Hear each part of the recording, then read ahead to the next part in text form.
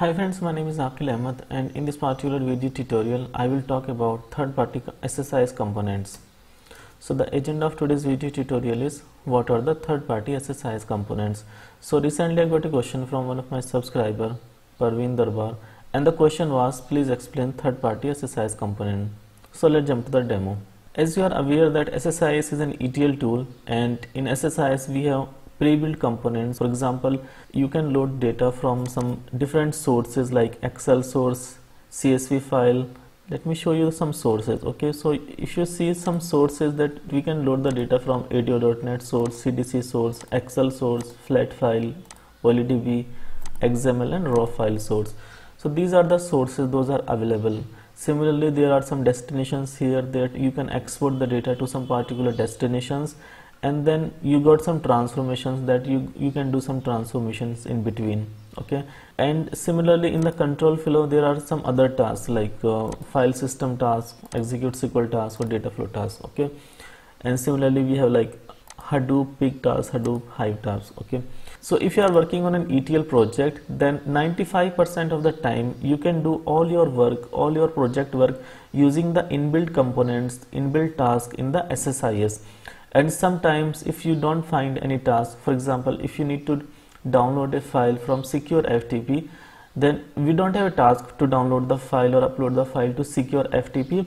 Of course we have an FTP task here, but the FTP task can be used to just download or upload the files from a FTP server, not from the secure FTP server. So for those scenarios you have two options available. Either you can write some C# custom code to download the files or upload the files from secure FTP task, or you have an option that there are some big companies in the market, those are actually creating the third-party components. So there are a lot of companies out there, those can actually give you a lot of different components like secure FTP tasks, which can actually download or upload the file from secure FTP. They have created hundreds of thousands of components which are actually dealing with other sources. For example, if you need to download or upload something to Amazon S3, then they have components to connect with the Amazon S3. Similarly, if you need to connect to the PostgreSQL or MySQL or Oracle, so they have the inbuilt component, those directly talk to that particular source or destination.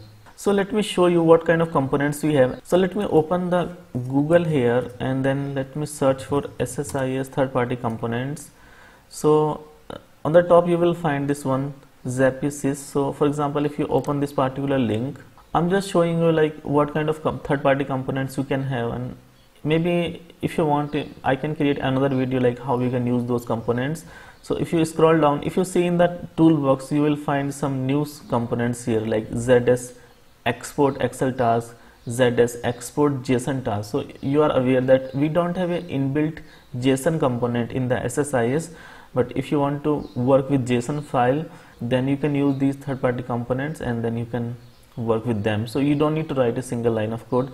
Otherwise, if you do not want to use these third-party components, then you need to write your own code. Like I have created a video on like how to load a JSON parser, but that code was written in the C# language in the script component. The thing is, for example, if I scroll down, let me show you some of the tasks here. So for example, you can see that these are the components for the JSON API integration. Similarly, we have a lot of tasks for XML integration as well. We have a task like XML destination. So if you check in the SSIS, we don't have a task for the XML destination. Of course we have a task for like XML source, but we don't have an XML destination. So whatever tasks were missing in the SSIS, and the SSIS developers were finding hard to write the code for those, these companies actually created the third-party components for those particular requirements. Okay, and now as I was talking about that, we have the Amazon S3 source, Amazon S3 destination. So we don't have like any components for Amazon source or Amazon destination.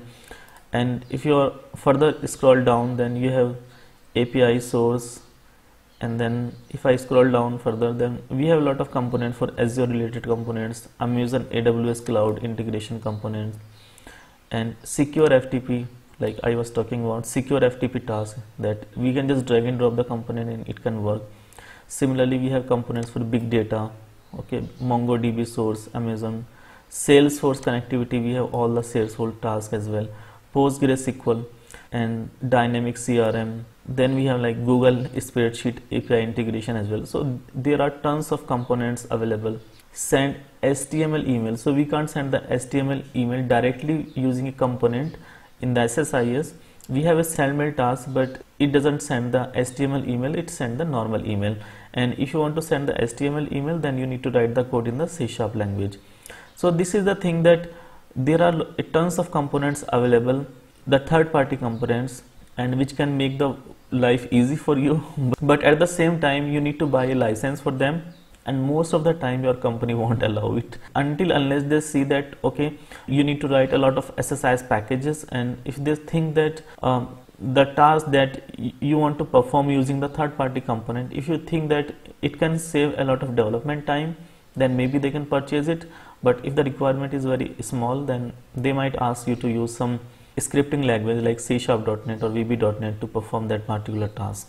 Okay, yeah, it can make the life easier for the developers, it can save you a lot of time and efforts, but on the other hand you need to pay for them. Okay, so that's the thing. So it's up to you whether you want to use the third-party components or not. Frankly speaking, yeah, I have used the third-party components for some of the project, but I have used very rarely, and most of the time if I need to perform anything and I don't find any component or task inbuilt in SSIS, then most of the time I try to see like how I can perform the same task using C#.NET language, because I have worked as a C# developer 2 years as well, and then I try to write the script for that instead of using the third-party components, because most of the time, 95% of the time, we can do that work using the inbuilt SSIS components. So I think that's it for today's video. Thank you guys for watching the video, and if you like the video, then please click the like button, do subscribe to our channel, press the bell icon and click on all so that you will be notified every time I upload a new video. Thank you so much.